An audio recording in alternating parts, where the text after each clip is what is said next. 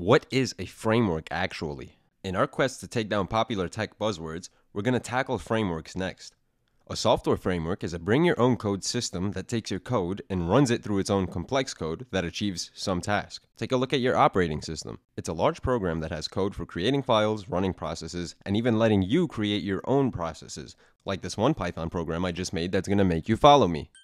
In this example, the OS provides users a hook into itself. Such hooks are a telltale sign of a framework. In general, a hook is something that the framework expects you to fill in. The framework will then take your thing and integrate it into itself at some point.